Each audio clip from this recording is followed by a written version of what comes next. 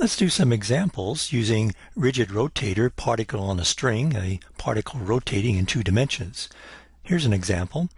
What is the probability of finding a particle at some angle between alpha and beta for a particle on a string? So we want probability, and we know if we square the wave function we get probability density. So if we take that probability density and multiply by that volume area, in this case it's an angle, difference in angle, then we'll get the probability. Let's go ahead and do that. Just as we said, the probability of finding something, say between A and B, will be the wave function complex conjugate times the wave function integrated over some space d tau from A to B.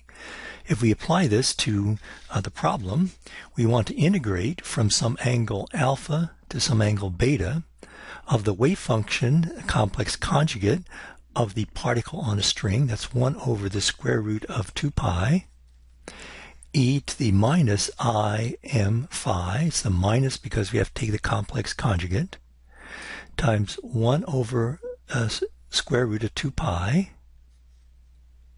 times e to the I m phi, and we're integrating over d phi. 1 over the square root of 2 comes out. 1 over square root of 2, that's just 1 over 2 pi.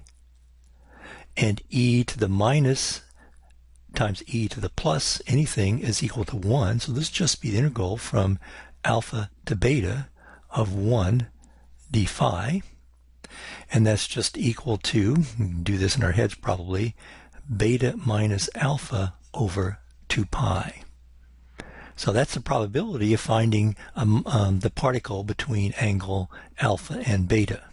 For example, if alpha is equal to 0 and beta is equal to 180 degrees, let's call that just pi, then the probability of finding the particle between these 2 angles, that would be just pi, that would be equal to 1/2.